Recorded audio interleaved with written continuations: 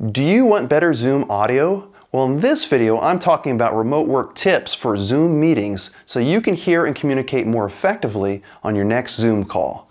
Coming up.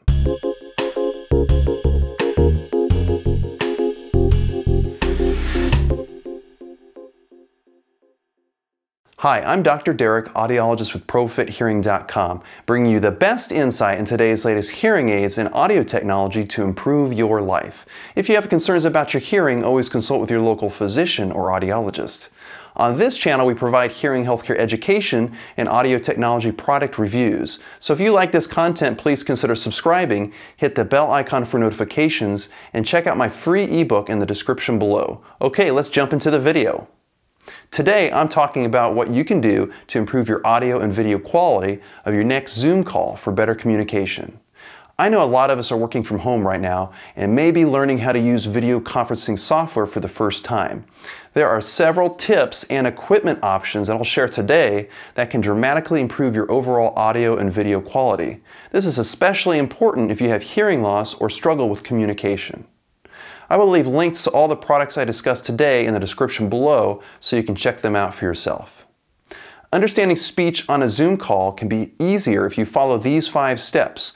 Oh, and make sure to watch until the end of the video where I'll walk you through the specific Zoom software settings that you'll need. Number 1, quiet, well-lit environment. Find a quiet environment for your Zoom call.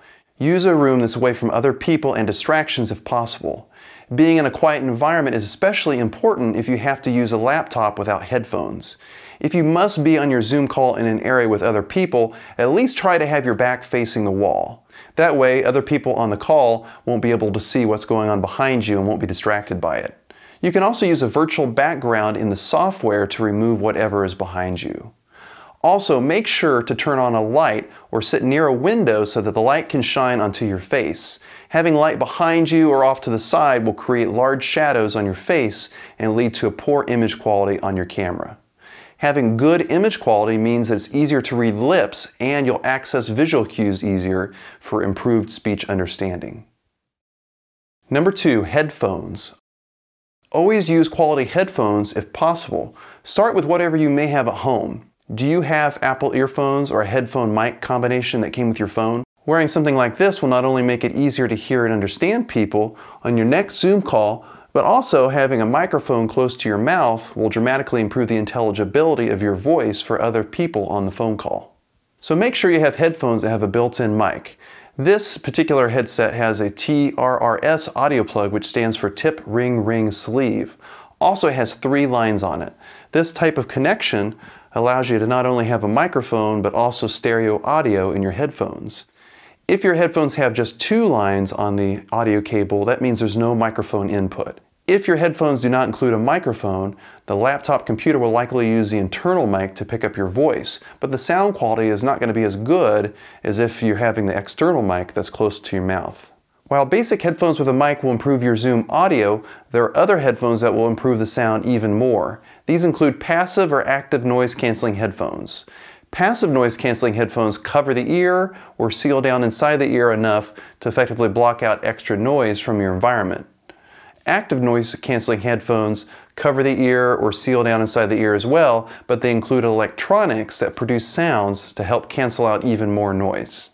So I have an example of some passive noise canceling headphones. These are the Howard Light Sync headphones. They're basically like earmuffs with an audio adapter. So this blocks out the sounds around me. It has a very tight seal against my head. I can plug this into my computer or whatever I'm listening to, and I hear it a lot better. I don't hear the background noise quite as much. So this is passive. Bose noise canceling headphones are an example of active noise cancellation. I'm going to have a review about this product in an upcoming video, and I'll leave a link to that in the suggested videos above as soon as it's available. But active noise cancellation includes the use of electronics to help filter out more background noise. If your headphones have a microphone and are connected to your computer by Bluetooth, they will transmit both your voice and the Zoom call audio. Number 3, external microphone. So I recommend using a headphone mic combo to not only improve what you hear, but also to make it easier for the people on the call to understand you. If you're looking for a more professional setup, you can go one step further and buy a standalone external mic to use with your Zoom call. It could be something like this AKG C214 large diaphragm condenser mic or other broadcast quality mic. However, this kind of microphone will require an additional sound interface to use with your computer.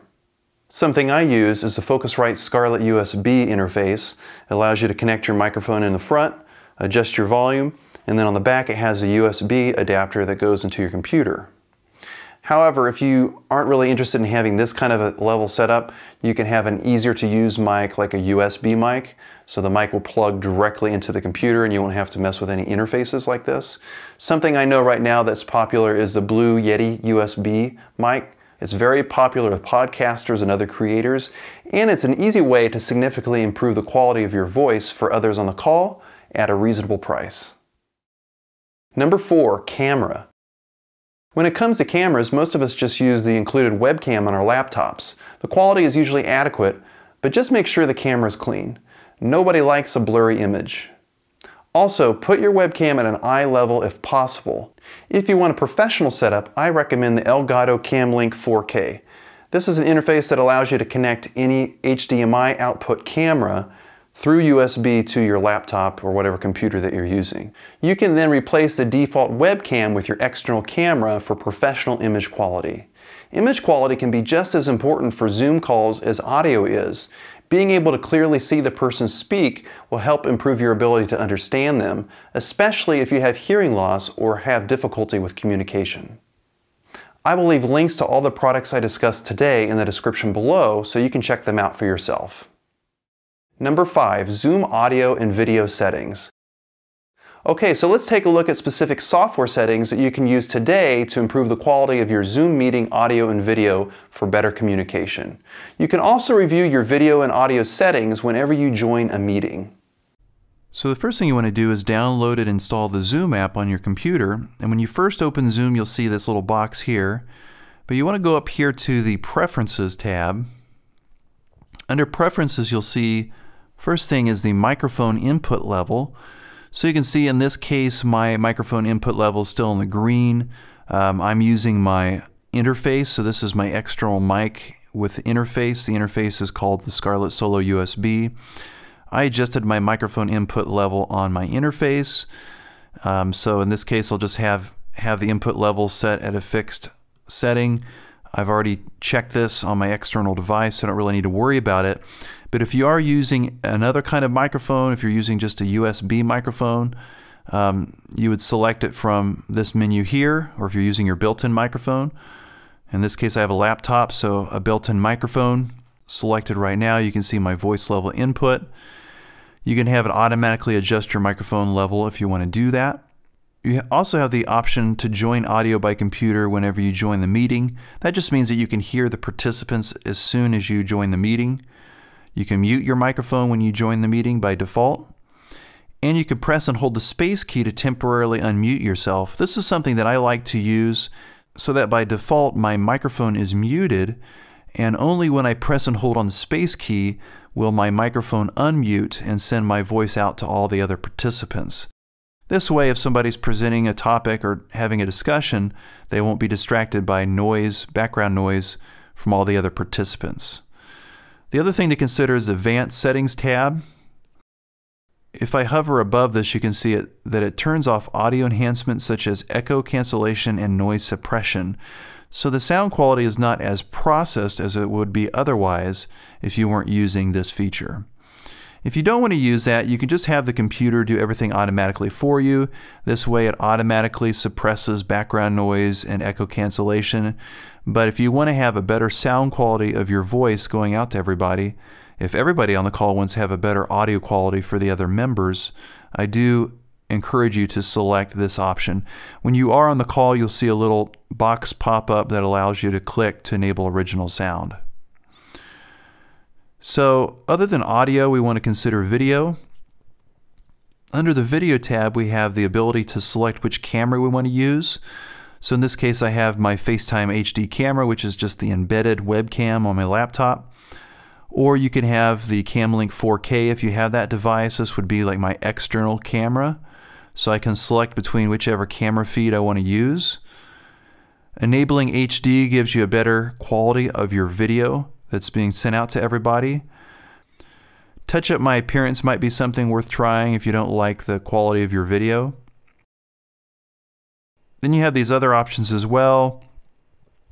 Something I like is turning off my video when joining a meeting. That way when I first join the call, I have to enable my video, so that way I know I'm ready to send out my image to everybody on the call. So if you're just kind of getting set up and you're joining a phone call and you're not 100% ready to be seen by everybody, that might be something you want to use. And something also that's very handy is this video preview dialog box. So whenever you go to join a meeting, you'll see your image, so you can adjust your image quality before everybody sees it. And the last thing I would look at would be the accessibility tab, and this is where you can adjust the appearance of your subtitles. So if you want to make your subtitles larger so you can see them a little bit better, that's where you would do it. So closed captioning can significantly improve communication for hearing impaired Zoom meeting members, so you definitely want to use this functionality if possible.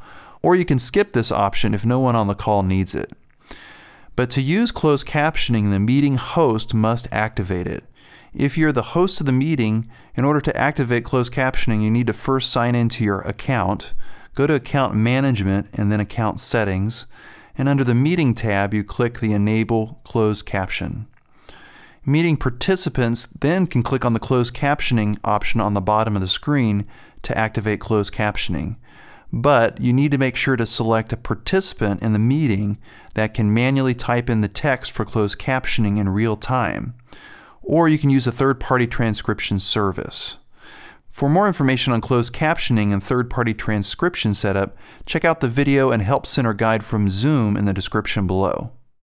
So once you've made your changes, go ahead and close the box and join your meeting.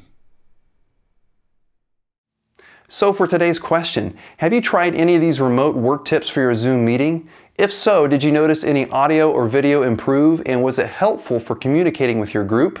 I'd love to know your thoughts, so please comment below and let's connect. Thanks so much for watching this video. If you receive value from this video, please like it, share, and subscribe. Hit the bell icon to be notified whenever a new video is posted.